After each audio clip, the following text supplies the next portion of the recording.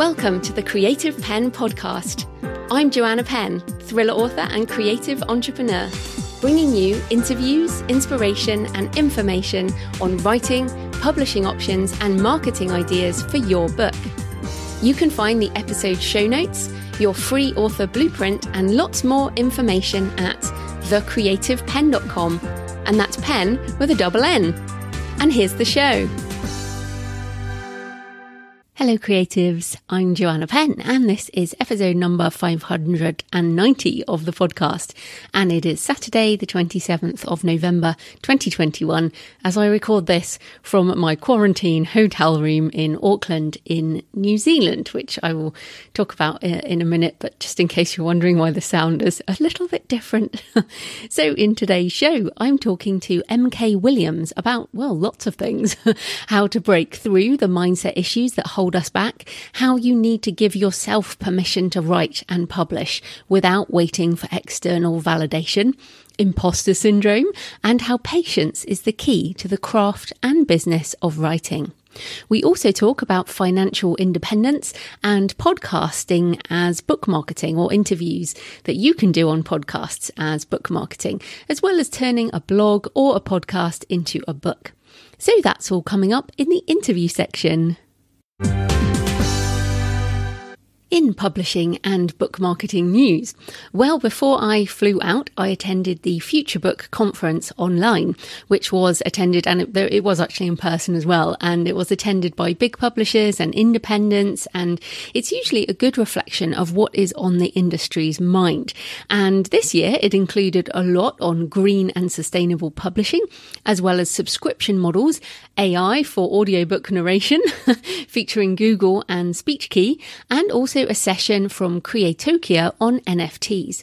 Now, once something is featured at FutureBook, it's usually in the early stages of adoption in traditional publishing. So we definitely have a few years before they adopt all of these things, but obviously I've been covering these various issues in recent shows. So it was, I guess, some validation that these topics are being considered by other people in the industry. Now, Michael Tamblyn from Kobo did a great keynote. He is always very entertaining. He did it via video from Canada. And while some spoke against subscriptions, Michael said that the world is now used to subscription services for content. And of course, Kobo just launched various markets for Kobo Plus, which is non-exclusive. Now, what Michael Tamblyn said was, will consumers start to compare the cost of streaming for a month of all you can eat versus the cost of a single book? He said if they do compare, things will get spicy. And Marcus Dole, the CEO of Penguin Random House, said that he thought subscriptions were not good for author income or for retail, and not good for creating the future of long-form reading for future generations. Now, of course, there are always pros and cons either way, but I'm with Michael Tamblyn. I don't think subscriptions are going away, and therefore we have to embrace them. Consumers love subscriptions. And as I've said before, I'm a consumer on the subscription model. I'm sure you are. And in fact, here in quarantine, here in our quarantine hotel, we are certainly binging on all the subscriptions that we have. And of course, it's not about just English-speaking environments. Juggernaut CEO from India, Chiki Sarkar, said that subscription is basically a one-click model. She called it frictionless consumption. The customer doesn't need to think. They just look through their app or whatever it is and they find something to read or watch or listen to. So, yeah, basically it's happening. So how can we make the most of subscription? There were also several references to the rise of indie authors. Academic John B. Thompson said that self-publishing is a parallel universe alongside traditional publishing. It has altered traditional power structures of the publishing world. And I've actually felt that for a long time. And in fact, it was J.A. Conrath. If you've been around in the indie space for a while, you'll know of Joe Conrath. But he said quite early on, it's like a shadow industry. And most of our statistics aren't included in any of the sort of publishing company things. Our revenue isn't counted. No, it kind of exists in the shadows. So, and in fact, I heard the other day from someone who said, "Oh, I've heard from publishers that writing," I think they even said it, like paranormal romance doesn't work anymore. And I was like, that's absolutely crazy. Traditional publishers are saying that because indies basically now control the whole market for paranormal romance. So when publishers say, oh, that genre doesn't work anymore, it might well be because indies now sort of have taken that over. So it's this parallel universe idea, which is interesting. Also, Emily Marnier from Bonnier said that Amazon KDP and Amazon Publishing, APUB, have changed the landscape. It's empowered authors to have more of a choice. The range of publishing models has expanded and has led to the increase in digital royalties. And finally, Michael Tamblyn also said, before the pandemic, 1 in 5 sales on Kobo were indie authors. And now, by sales, indies are within a few percentage points of the biggest publishers. So together we are holding our own, which I just loved. It was so interesting because I've been going to FutureBook for, almost a decade now.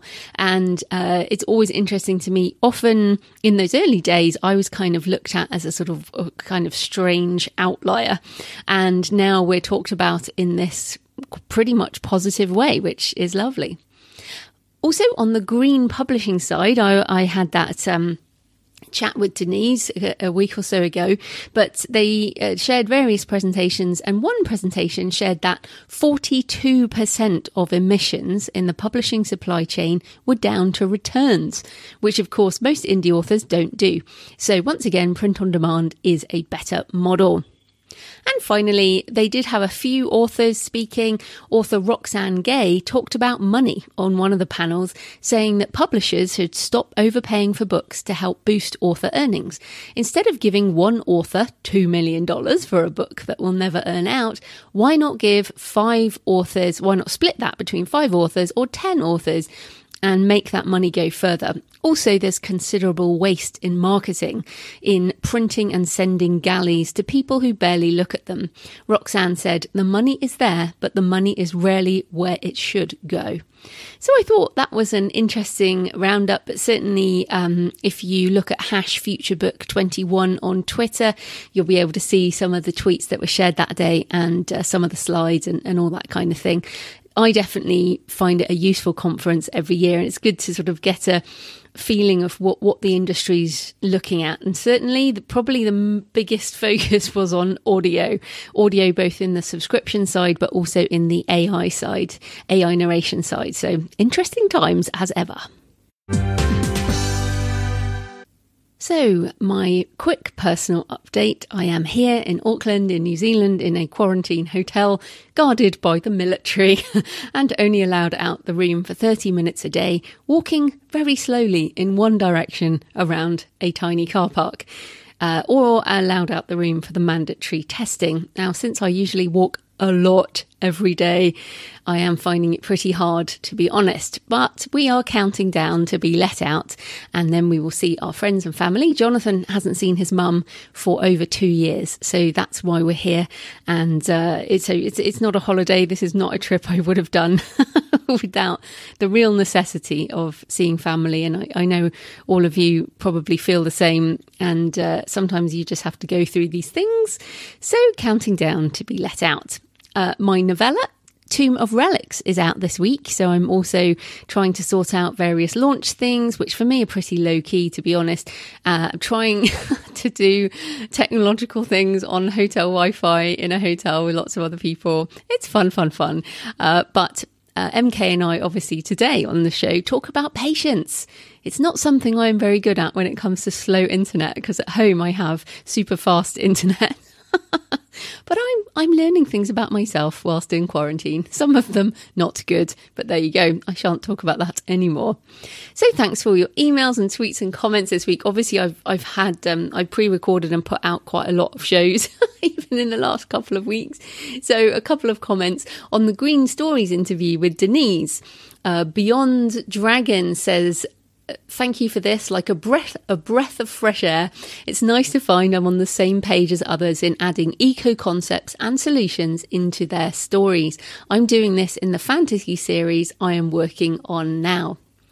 On the Alan Baxter interview, Gary says, sometimes it feels like you have a new episode every week for the exact information I was just Googling.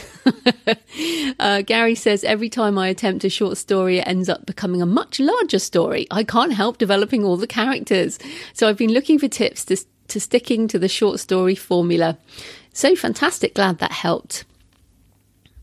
And Talina Winters says, after the interview with Talon from Deep Zen, she says, holy cow, my expectations for the AI narration on fiction were low, but I'd never know William wasn't a real person. I'm still listening and am blown away, seriously considering this option now. Deep Zen has brought the future to the present. Glad you thought that way, Talina. And if you're interested in listening to the AI narration, have a listen to the last episode where I share both fiction and non-fiction samples that Deep Zen has done for me. Also, a question on the AI assisted author course. Lana asks, is this about getting machines to write stories? I have to admit, I feel instantly depressed about it. So I wanted to answer this in public because if you are considering my mini course, the AI assisted author, it has 17 different videos, all the different ways that we are already AI assisted and the ways that we will be AI assisted in the coming years. There is one on poetry, one video on fiction, one on non-fiction, and then the rest are all the other different ways. Including things like editing and video and audio and all these different types of things. So it's more about working with AI tools in the same way that you already use a lot of AI tools, like if you use Amazon or Google or Pro Writing Aid or all of these other things. Anyway, I know my course is not for everyone, but no worries if it's not your thing, but give it a go if you'd like to know more about being AI assisted.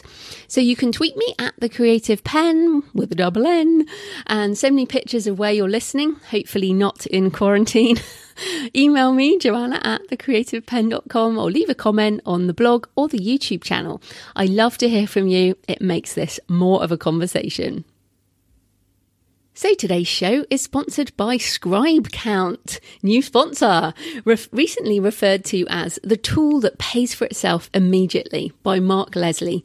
And from my perspective, I use Scribe Count to check book sales and revenue across the ebook retailers so I can see how my books are doing in one report, which no other reporting service provides this easily. And believe me, I've tried many over the years.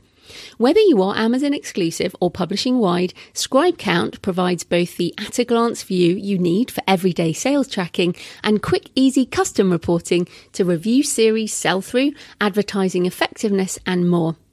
For those who are wide, Scribe Count pulls sales data from all the major platforms, as well as aggregators Draft2Digital and Smashwords. It compiles the data into one user-friendly interface to provide a great overall look at your library.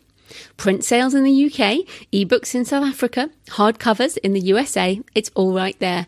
What used to take hours can now be done in minutes. Exclusive to Amazon, Scribe Count has a dashboard for you as well, streamlined and focused on the things select authors need. Ranks, pre-orders and reviews are updated every 15 minutes. You can choose to see page reads displayed as a sum per book or automatically converted to full reads. And with Ingram Spark and ACX coming soon, you'll be able to see your sales in one place. Do you sell books through your own website or on a small platform, maybe at the latest conference or even out of the trunk of your car? No problem. With Scribe Count's income and expense features, all that data can be entered in to appear in your charts right along with your regular sales income. Sales numbers are great. Net income is even better. And for part-time authors, it's deeply satisfying to see your sales increase month over month compared to your day job.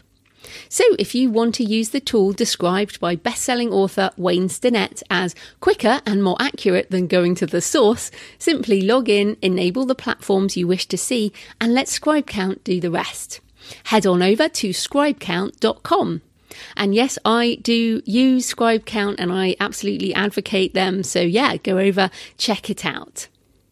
So this type of corporate sponsorship pays for the hosting, transcription and editing, but my time in creating the show and all the extra in-between episodes are supported by my wonderful patrons. Thank you so much to everyone who's been supporting the show for years. And thanks to new patrons, Cheryl Rosario, Dandy Serenity, which is a wonderful name, Charlotte and Cherie. Thanks to everyone who's been supporting the show for months and years. I really appreciate your support. You can support the show with just a couple of pounds or euros or dollars or whatever currency a month, and you will get the extra monthly Q&A audio. You also get some behind the scenes stuff. You get to ask your questions. You get money off all my ebooks and audiobooks and courses. You can support the show at patreon.com, patreon.com/The Creative Penn. Right, let's get into the interview. M.K. Williams is the author of 8 books across multiple genres, including dystopian sci-fi, literary suspense, and non-fiction for authors, as well as a coach and creative entrepreneur. So welcome, M.K. Hi, Joanna. Thank you so much for having me on the show today. Oh, I'm excited to talk to you. So let's get started. Tell us a bit more about you and how you got into writing and publishing. Well, it was a snowy day in Indiana when I was born, but I've loved reading my entire life. I was an only child, so books were a great source of entertainment. I loved to write. I had my angsty teenage poetry phase, which me too. Yes, so many of us do.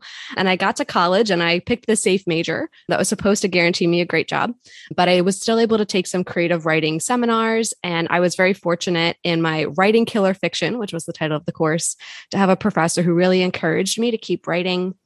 And so when I graduated into a lousy economy with no job prospects, my hobby just became writing. And so I really enjoyed starting to do longer form fiction and felt with that professor's encouragement that I could write a novel. And I kept going for that. And that novel was finished and I did what I had to do and go start pitching agents, right? That's what you're supposed to do. And every rejection and every bit of silence was, okay, well, that's just one more no until I finally get my yes. And then I wrote another book and did the same thing. And surprise, surprise, I never heard anything. And then I finally went to an in-person event with a local author here in Florida. And I was just thinking, this is it. Somebody else who's an author. We're going to become best friends. We're going to do like writing together. We're just going to commiserate. This is it. I'm finally going to have an author friend. And the opposite of that happened. And so she looked at me and she said, you're what, 23? What could you possibly have to say? And yes, to my face, she said this.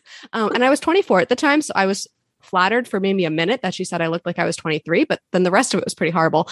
And so I just was very defeated from that. It wasn't that traditional publishing wasn't responding to me, that I wasn't getting any agent responses. It was more that lack of author community that really shut me down. And my husband at the time noticed I suddenly wasn't writing. I wasn't spending every free second trying to get things into my Word document.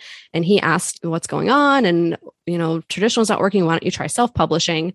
And it was 2013. And so I told him, no, you don't understand. I can't self-publish because then, all these reasons. And he said, okay, well, prove me wrong. And so I went online intent to prove him wrong. And I found information on KDP and Smashwords and this entire sea of information about self-publishing. And I said, you know what? I think he might be onto something. And that's kind of where my journey as an author really kicked off.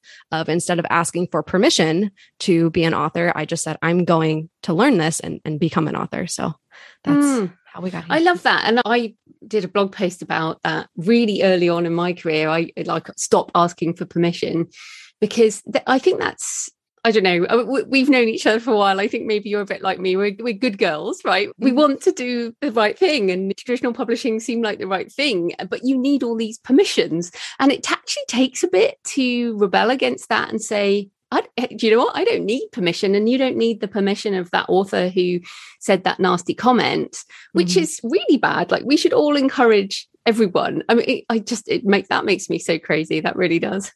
And what's so interesting is that I'm, I guess, a very bad millennial in that I wasn't looking online, like on Facebook, on forums for this community, that I let that one person in person kind of shut me down when so many of the great resources that are available now are so encouraging. And I think that's helped me as well to have more confidence in that, no, this is right. I can keep doing this and I can keep growing and learning.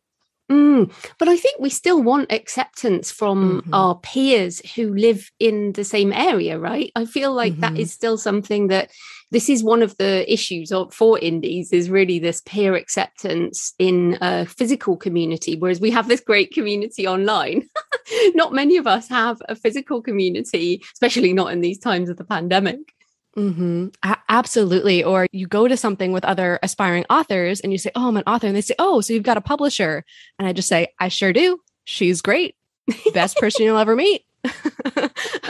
Because there is this idea that you can't say author without the qualification of self-published, but really the book gets out to the reader the same way. Now the quality of self-published books are so good, the reader probably can't distinguish. So why do I have to put a clarification or an asterisk next to my title? I shouldn't have to. And I deal with that imposter syndrome all the time. I'm constantly battling it. I can sound very confident right now, but an hour from now, I'll be quaking in my boots. Like, I don't know if I can do this. So we all are on that roller coaster. Yeah, that never stops. But it's interesting because I guess Gen X and you're a millennial. And I kind of was hoping that millennials would have broken out of the stigma in inverted commas, but maybe it will be Gen Z or whatever we call that, younger generation, or like you have a baby. Maybe by the time your baby is at school, there won't be a stigma anymore. Who knows what school will be by the time your baby grows up. Perfect. Yeah, exactly. Well, she'll get to brag to all of her friends that her mom's an author, and I'll volunteer for the Scholastic Book Fair and I'll do all the bookish things. Oh, there will no way be book fairs by then. Or they'll be in the metaverse, for example. Anyway, digressing. Yeah. But I wanted to, so you've basically been on this journey now, I guess then for over a decade, the writing and publishing journey, and you help others publish too. And so what mistakes have you made that you've learned from in order to grow as an author? I think, so I was thinking about this there's 3 big categories, right? There's craft mistakes, there's marketing mistakes, and business mistakes I've made. And I think they all kind of boil down to patience, is when I've been impatient to say, with that very first book I put out, I just wanted it done. I was so sick of it. I was like, nope, I've been waiting. I know what I need to do. I just want this out. And inevitably, the first book, I think I've heard the quote, if you don't hate your first project, you launch too late. And when I look back on Nailbiters, I cringe, not just because it's a little scary, but because, it was the worst quality. I think my quality's improved since then, and I think it's still good. But I look back and I think, wow, I really could have done with taking more time to really go through and have a second editor come behind and really giving myself the time and not setting an arbitrary date of, I just want it out by this date. Having that patience really would have helped me. And I did actually go back and take a remedial English language course through Coursera for free. And I was the only native English speaker in there, but I know where to put commas now. I feel more confident with it. I still do. Yeah. I mean, my editor still has a job. But yeah, I definitely had to swallow my pride and learn a bit more and accept that I'm going to keep learning each time. And I won't be perfect, but that patience has helped. And the same with my marketing. I just had no patience for email marketing because that was my day job before I became a full-time author. And I still don't have much patience for email marketing because it still feels like the job part of this job. But I know that that's important to do. So I have to do that. So yeah, a lot of my mistakes come down to not being patient, not being as focused as I should be on the full elements when I just say, well, I just want to play and write, or I just want to get the book out. And that's led to the biggest issues. So going back, taking a moment, making a solid plan has always helped. And so I've had to learn that. And now I try to teach people that too and say, don't repeat my mistakes, make a plan, be patient. It's fine. Yeah, some people can't plan. I mean, I've been learning much more recently about our various strengths. And I feel like, obviously, I've got a book on your author business plan and I do plans and I love plans. But like my husband just doesn't plan. It drives me up the wall. But it's interesting. You mentioned there, getting sick of email marketing, not enjoying it because it feels like the job part of the job. But this is the truth, right? For people who are doing this full time or want to do this full time, there are tasks that you have to do that are the job part of the job. And you mentioned the writing is more play, which is awesome because you have to keep that part of it. You don't want a job that you hate, but we do have to accept that some things you can't enjoy everything, right, about what you do for a living. Exactly. And I think even on my worst day or the days where I have to do just the most email marketing for this job, it's still 10 times better than my old career. So I have to remind myself of that. I can't have it all. There has to be some work days or some difficult, frustrating times. But I think that's part of it. And I'd still pick this job over any other one. So how can we cultivate patience? I practice. I think that this is the hardest part. And even with the authors that I work with, it's that patience of, hey, like your ebook link is showing. The paperback link's not going to show for a couple more days as it gets through, Ingram to kind of show up on Amazon. Don't send the link. And they're like, but. And I'm like, no, don't do it. Like, I will tell you. And it's almost, I feel that what I do when I help authors is I'm almost that buffer of like, I will tell you what button to press and when. So now I'm becoming your patience checkpoint of, don't send anything. Don't do anything. I'll tell you when the link is ready.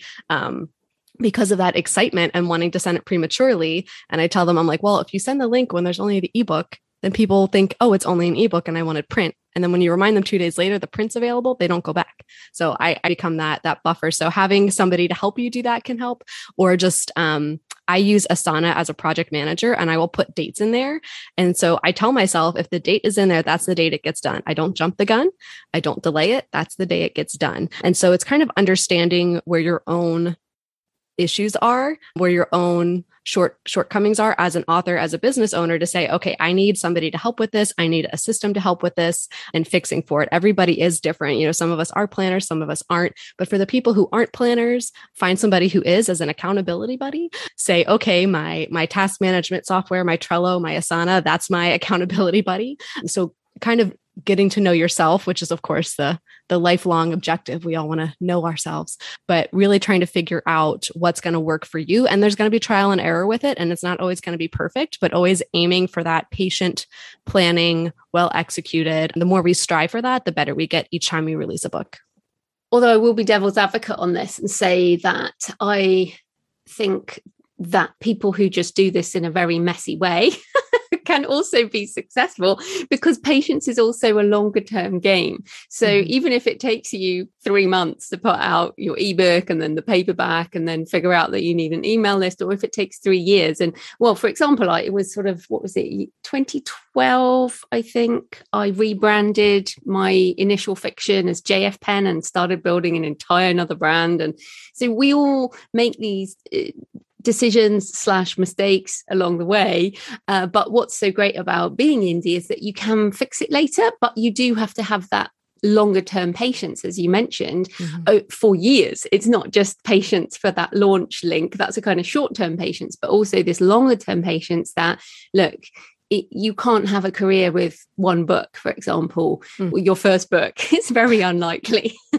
Yes. I am often the dream crusher when I tell people, like, you're not going to quit your day job off of the first book. Maybe by the 5th, like, aim for that. Don't put too much pressure on that first book.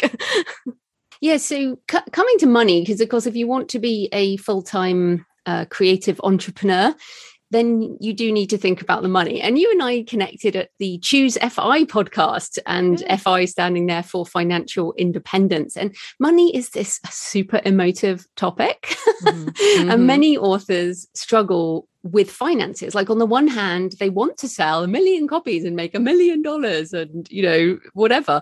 But on the other hand, they don't actually want to talk about the details. So what's your money story? How did you learn about money? And what are some of the principles you follow now in terms of managing it as a full-time author entrepreneur? Yeah. So money is definitely this very taboo topic in most of our societies, you don't talk about it, whether you have it or don't have it. And so for me, I've always just been frugal. My mom jokes I still have my second grade lunch money somewhere saved. So that was just my nature. And I think I was very fortunate that I met my husband when I did. We both had debt and we were both very focused on paying it off and very quickly, I guess, enabled each other. We said, okay, well, instead of going out to dinners and dates, we'll cook in, we'll go to parks, we'll do that. And we definitely bonded and connected over that. And then we paid off our debt and we thought, well, now what? All this money we were shoveling towards student loan and a mortgage. Well, what do we do with it? And I think we were very fortunate to find Early Retirement Extreme and Mr. Money Mustache about that time, talking about this crazy concept of, if you save enough money and invest it, you don't have to work till your mid 60s at a corporate day job. You can leave earlier and design the life you want, or have some variation in between. It isn't this all or nothing. You work and then you quit working and you never work again and you sit on the beach with your umbrella drink. And so at that point, we thought, oh, well, that would be nice to be able to take the pressure off of these long careers that could be very demanding of us. And for me, the idea was sparked of, well, maybe I could buy back some time to try being a full-time author. Because even then, early on, I was writing, I was enjoying it. I was trying to get everything together to self-publish, but I thought this is a whole extra job on top of my day job. And I really wanted that. So that gave me that focus on what was a priority to me. And I think for authors out there who are struggling with a financial element, I think what they first need to do is figure out for their personal life, what do they value? And then spend their time and their dollars there. If you say, well, I value time with my kids, I value time with my family, I value my time writing, but you're spending your time and your dollars on things that don't get you there, then there's a time to kind of pivot and reframe it. And that's what I do. For me, I value my time with my family. I value my time writing. And so I don't spend money on TV subscription services, which is crazy. I think some people are like, wait, you don't have Netflix or Hulu or any of that? Nope, don't have it, because I don't spend my time there. So I don't spend my money there because there's only so many hours in a day. And that's just one little thing that I do that works for me. So I think authors, we need to define what we want and what we need. And obviously having my personal financial house in order helped to make the jump to full-time author easier, right? Very few people are going to be the multi-six-figure authors within a couple of years, right? It takes a lot of work. And sometimes that means leaving that solid, nice corporate salary that comes in every few weeks to say, I'm going to go the entrepreneurial route. There's a roller coaster. You get paid not regularly. Sometimes you have to track down somebody to say, hey, you owe me this payment. Things are lumpy. And so having that financial basis, a strong foundation to that financial house has made that transition easier. And now I make a solid salary. I'm not going to be going on any luxury trips on it, but I have a salary, and that's fine for me for where I am. And I do think my frugal roots have maybe held me back in some cases where there could be opportunities to invest in a certain writing software or different technology, or take this course to learn to do ads and put money there. And I've been very slow to adopt those because of that frugality. And I think, maybe it's held me back, but at the same time, I don't have any sinking holes on my profit and loss statement. So I think it's worked out for me, but for others who are very frugal, I feel your pain. There's always something new coming up for us authors to buy or invest in or spend money on. And it's very hard to keep saying, no, or let me think about it. But I think the let me think about it gives you space to say, is this the right purchase for my business right now? Or is this good for later, or just not for me? Yes, well, you covered a lot there. Sorry. I'll come back on a few things. So it took me 8 years to get to six figures. So just in case people are interested, of which 5 of those years were still in my day job. So 5 years of working both jobs, and then left my job in 2011. And in 2014, I made six figures. And then 2015, moved into more, which was very good. But so it takes a long time. I think that's important. And then I love your frugality. But when I was the age you were being frugal, I was spending all my money on good times. So I would say to people, and I think I'm a proponent of what they call fat fire, which is an unfortunate thing. There's lean fire, which is the frugal one, and the fat fire, which I love, which is, you mentioned value. And I think that's what the important thing is. So we do spend money on restaurants, for example, and when we can, we will spend money on travel, but we don't have a car for example, and we live in a house that's a lot less than we could have bought, and we focus on what we love to spend money on and then invest the rest. So there's lots of different ways to do this, but I guess our overwhelming recommendation is that you learn about yourself, but also learn about money and understand your own money story and how that impacts your life now. And then you can make changes. Absolutely. Absolutely. And I know a lot of people, when they start to hear about the concept of FI, they look back and they think, oh, all these money mistakes I made.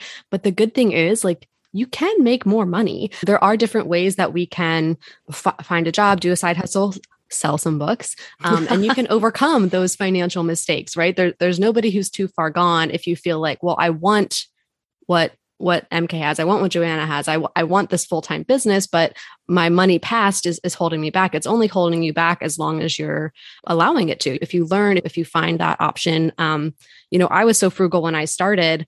I was like, okay, I'm going to buy my ISBNs. I'm going to pay for a cover. How am I going to do that? I did freelance writing articles for a health and website. And the most notorious one was how to peel a banana. Was the most ridiculous article I ever wrote, but they paid me for that. I did email marketing on the side because that was my day job. I did that too, and kind of got that extra cash that way to then pay for those ISBNs and that cover. So there were little things that I did to kind of jumpstart, and then now I'm just reinvesting those royalties all the time into the business. So it takes a while. It takes a little grit, a little elbow grease, as they say, but it can definitely be done. And if people are interested, I've got a book list at thecreativepenn.com/moneybooks, which also has podcasts on. And one of those podcasts, again, is the Choose FI podcast. And coming to that, you've been part of the podcast production team and involved in many interviews, including my interview on the show. So I wanted to ask, because book marketing these days, podcasting is so valuable. It must be becoming more mainstream because I get pitched like by traditional publishers and PR like every day. But what are some tips for authors who want to pitch podcasters? Yes. So I helped on the production side for several years. I'm now just helping on their publishing arm, but I too have read through many a podcast pitch, and some still find their way to my inbox. And I will say there's several no-nos I would suggest. And the first one is, don't ever send an unsolicited manuscript. Don't do it. Yeah, why? Why? Yeah, don't wait till the person writes back and says, "Oh, that's a great topic idea. I'd love to read your book." Then send it. If they haven't made that ask, don't send it. I would say also keep your pitch short and simple. I mean, there's really big podcasts, and even to a certain extent, smaller podcasts, they are getting inundated by pitches. And so if you wrote a novel to be able to pitch, don't write a novel in that email, short, maybe 3 to 5 bullets of topics you can talk about, because that's where their eye's going to go first when somebody's reading through the pitch. And then they'll look through the window dressing of, who are you? Why are you going to talk about this? And I would say, obviously, podcasts help to market books. And I know every week you talk about comments people leave where they say, hey, podcasts sell books. I bought the book that was on your podcast. So that's great. But you want to make sure that you're providing value to the audience first. If you're going to the podcast host and saying, I have a book coming out, I want to promote it on your podcast. Hey, I have a book coming out about XYZ topic. Your audience can learn from what I have to say about that topic in these ways. Ding, ding, ding. You want to provide value to the audience first, because that helps the podcast host because they need good, valuable content. And then by the end, people are like, oh, that person knows what they're talking about. I think I'll buy their book. If you get on the podcast and you just say, well, in my book, people tune out to that. That's annoying too. So it's focusing on the value you can give to the audience first. And then people will say, she sounds pretty smart. I think I'll go check her out. So it's always that focus on the audience as your primary focus. Yes. And in fact, now I use Descript to edit my shows, which is when you load up the audio and it has it in text. So you can actually edit text. If someone keeps saying in my book, in chapter 3, I talk about that, Joanna, I'm like, yeah, that's coming out. So I will actually edit out those things now. But it annoys me if I have to edit it out because you shouldn't have to say, just answer the question. You don't have to say, in chapter 3 of my book, I said this. No, just answer the question in a really useful way. And I know some probably newer authors or people who haven't done much of this kind of media worry about giving away the farm, but we both know you can give away the farm in your podcast interview. You can give away the secret, and people will want the book, to read the detail. I think that's super important. Absolutely. Absolutely. Yeah. So if you provide the value, people will still want to endorse that. And I know within the FI space, J.L. Collins wrote The Simple Path to Wealth. And he's very commonly said, everything in my book you can find on my website. But there's people who don't go to my website, so I put it in a book. Now, he obviously did a lot of editing and making it polished and good for book form, but he still sells so many copies of that book. So yes, giving it away for free on his blog has not hurt his book sales. So it's reaching people where they are. And again, it's always comes back to that value. If you give people value, they're going to appreciate that. And then they want to support you regardless of whether they've already got all the information from the book. They think, I like what that person has to say. I want to see them succeed. Look at their book. Yes, and a podcast transcript is very different to a book. And this is interesting to me because, as you said, you helped the Choose FI with their publishing arm, and you've helped a number of podcasters and bloggers publish their books. And we also both use content marketing in our businesses. We understand this. But when is something an article or a video or a podcast alone? And when is it part of a book? And how do you turn that kind of content into a book without it sounding ridiculous or being massive amounts of work to turn a transcript into a chapter?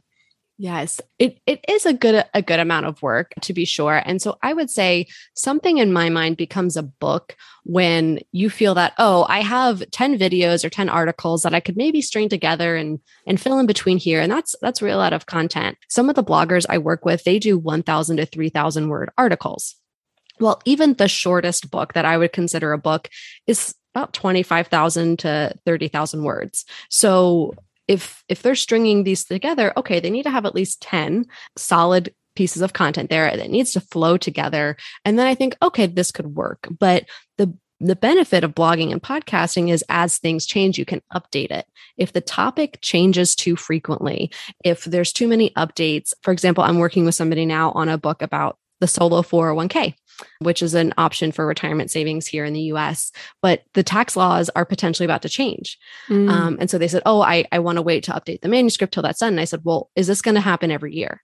Because if it is, it maybe shouldn't be a book, because then you're constantly chasing yourself. And so having those kind of, upfront conversations, but I think it's the volume of content, it's the breadth of the topic that determines if it's a book versus just a video or a podcast or an article. And to the point of not making it too difficult and to reword it and rework it, I've noticed a few patterns of bloggers when they are converting to a book, and that's the blog speak that is there. The way you speak in a blog is much more it should sound like that person's talking to you. They can almost hear your voice in their head with little mannerisms, and you'll end a paragraph with lol, facepalm, or whatever they're talking about. You probably wouldn't put that in a book because blog readers are different than book readers. Now, some people will read both, but people who only read blogs look for one thing, and people who only read books do not like blog speak. And they will let you know in the reviews and comments that they do not like blog speak. So it's going back and cleaning up some of that informality. You can't do memes or GIFs in your book for lots of reasons. You could put a QR code link to them. You could. But it's one of those things where I try to work with some of the bloggers to say, how important is this funny GIF to you? How important is it? Is it going to take somebody out of the flow of what you're doing? And, links are an option in ebooks, but not so much in print. And I find a lot of bloggers that I've worked with are thankfully very good at citing their sources in text, right? They're in the blog and they'll hyperlink out to the source article for whatever data they're presenting. I'm like, that's great. In print, you need a bibliography. You got to just click on all those. And the best bloggers I know are very good when they're talking to people at promoting their blog. Hey, I talk about this on my blog and other things, go check it out. And they have to do that, right? If they want to monetize their blog, they need traffic. It's then coaching them in the book and giving them a maximum of 2 blog references. You can mention your blog once at the beginning and once at the end, and nowhere in between. Because they're very good at saying, hey, check out this other article on my blog. Check out this, check out this. Somebody who buys a book is going to be very frustrated at, I just spent how much of my hard-earned money, and this guy keeps telling me to go to his blog. They want to feel that they got the value from the book. And again, when they really enjoy the book content, they will go to the blog and read other items if that is a goal for the author. So that's one thing I would suggest any bloggers or podcasters who are listening go through really critically and say, for the book reader who's never heard of your content before, is this the best representation to get them to like you, want to cheer for you, and want to check out your content, versus just a marketing ploy to say, go to my blog, listen to my podcast, buy, whatever the item is. Yes. And I can definitely tell if something has gone blog to book without enough editing. And probably my best tip is, if you want to go from blog to book, do your best you can in the manuscript, but then print it out as if it was a book in physical form and put it in a folder like we do with all our books. Like at the moment, I'm just hand editing Tomb of Relics, my next novella. And if you go through and hand edit a book, you will, and read it end to end, I feel like you'll be able to pick up the issues around flow. And as you mentioned, I feel like that's one of the biggest issues. I actually don't mind the sort of lol facepalm thing. I don't mind that relaxed speak, but I can definitely tell that things have either been written as separate pieces or as a flowing whole that takes the reader on a journey. And with a book, you are taking the reader on a journey. And it's and this is the other interesting thing about audio, because people say, oh, well, someone can just use the table of contents and skip to the chapter they're interested in. But if you're listening on an audiobook, they are unlikely to do that. I mean, sometimes, but I listen to a lot of audiobooks and it is a journey. It goes from the beginning to the end. So you need to make sure you structure that. And I feel like bloggers, they'll be like, okay, this week, usually you don't structure a blog from beginning to end because you change and time changes. And you're like, okay, well, that article on mindset, for example, is really useful, but I wrote that a couple of years ago. And then this is something more recent, but the book has to flow. And that's probably the biggest mistake I see.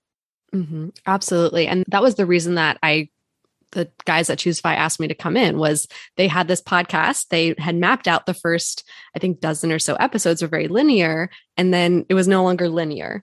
And they kept telling people, go to this episode to listen to our guide of the episodes listened to in order. And they're like, if we put it in a book, we can guide people through this journey of the thought process you have to go to. And I appreciated that they had that mindset going in, because it made it much easier to work with them through the editing process. So absolutely, should be one cohesive journey for the reader, whether it's a fiction book, a nonfiction book, a guide, a cookbook, whatever it is. I mean, even cookbooks, you start with appetizers and you go to desserts. It has to flow. That's a good point. Yeah. The other thing that annoys me, I mean, people do this to me sometimes. They'll email me and say, hey, can I put the transcript of our conversation in a book? I'm like, well, technically you can, but why would you? Because as a reader, I do not want to read a transcript. I just don't want to do that. And if you do want to use it, I have used transcripts in appendices in my public speaking book, like some excerpts from discussions that were valuable, but they went in the appendices. Again, if you think about audio, I think about audio all the time now. You can't read this stuff out loud. It sounds ridiculous. Yeah. Absolutely. Yeah.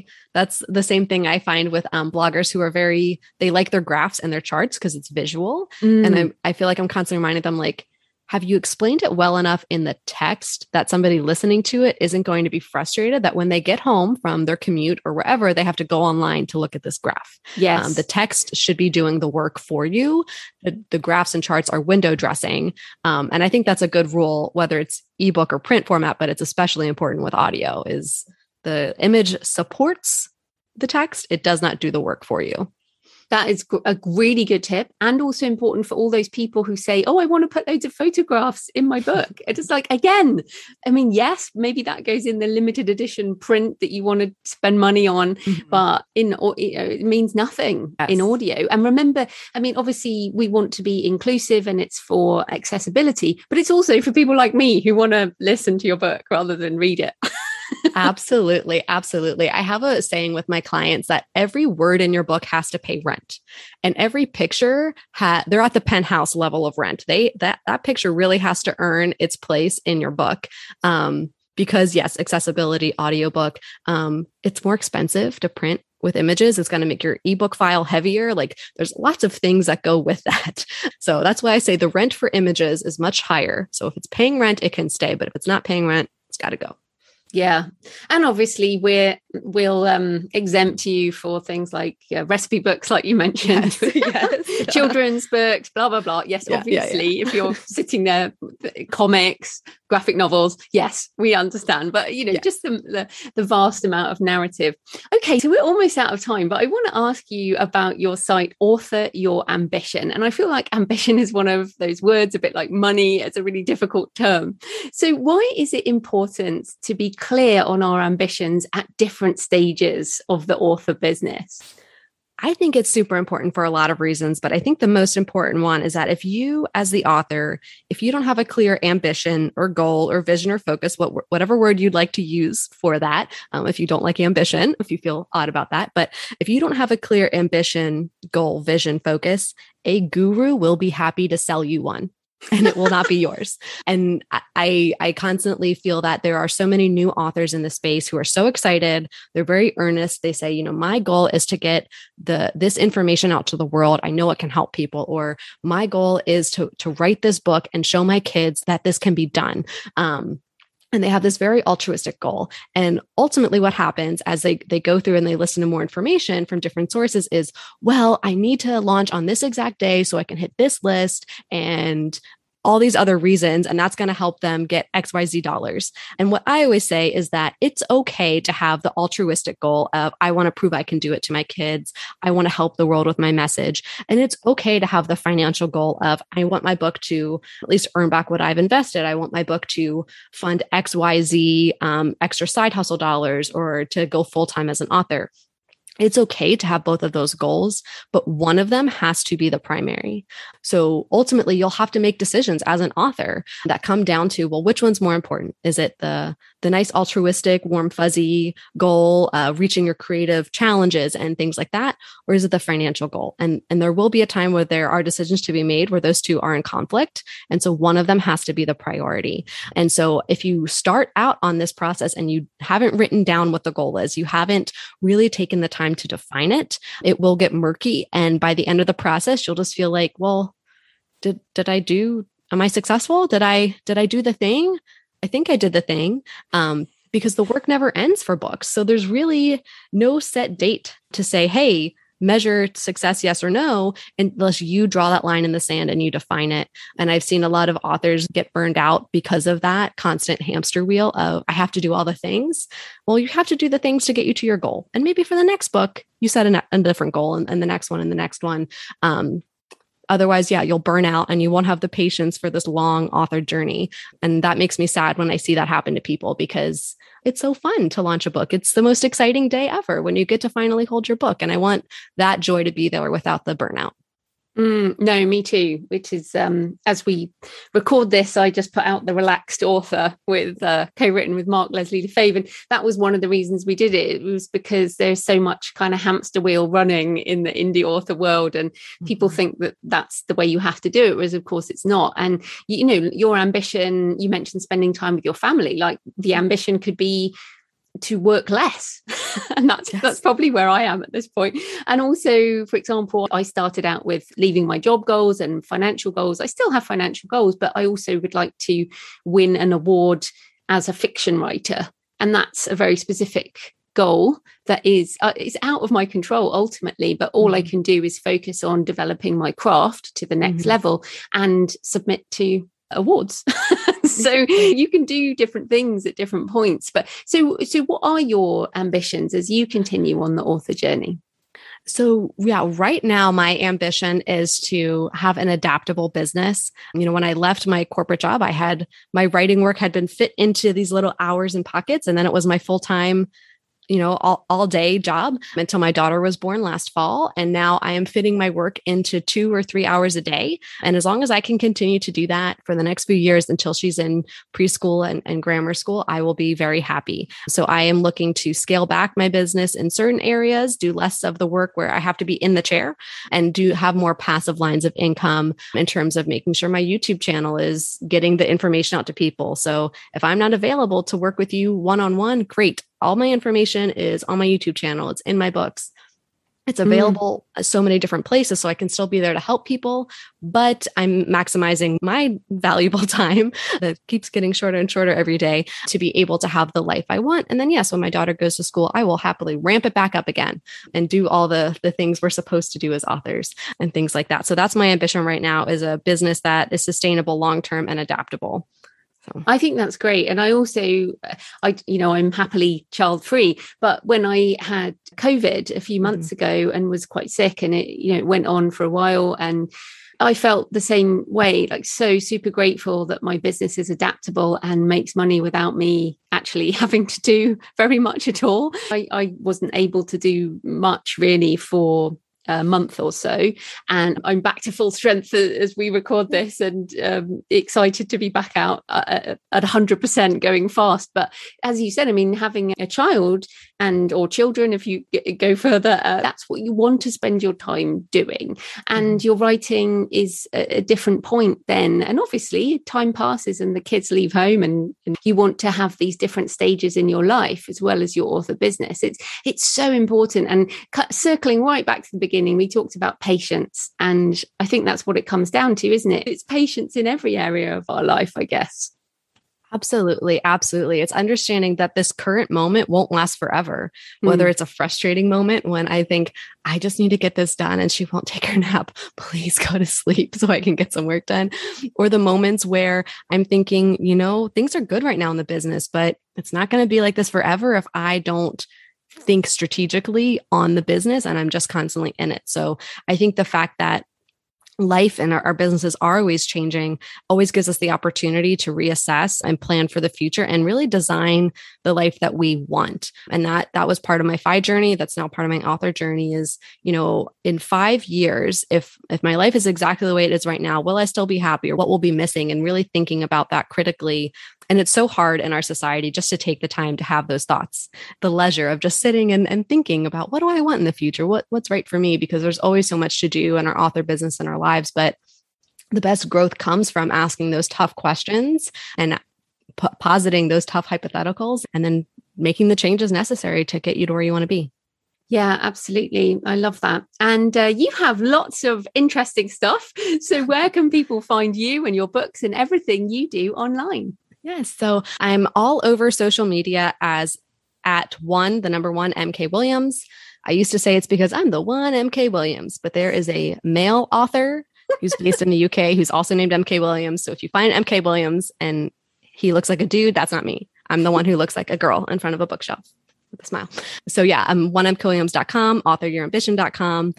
You can find from there my YouTube channel, my books, my Author Your Ambition series of books for first-time authors. The latest one, which is coming out November 2nd, is Going Wide, Self-Publishing Your Books Outside the Amazon Ecosystem. And you can find all my fiction books on 1mkwilliams.com. If you're into science fiction, a little scary, a little fun, I've got something for everybody. So brilliant. Well, thanks so much for your time, MK. That was great. Thank you. So I hope you found the interview with MK interesting, and that it gave you some things to think about in terms of mindset, money, and a long-term view of your author business. Next week, I'm talking about writing hooks and improving your fiction book description with Michael Brent Collings, always a welcome guest on the show. And I'll share one of my descriptions that Michael Brent has helped me rewrite. So happy writing, and I'll see you next time. Thanks for listening today. I hope you found it helpful. You might also like the backlist episodes and show notes available at thecreativepenn.com/podcast. You can also get your free author blueprint at thecreativepenn.com/blueprint. If you'd like to connect, you can tweet me at The Creative Penn or find me on Facebook at The Creative Penn. See you next time.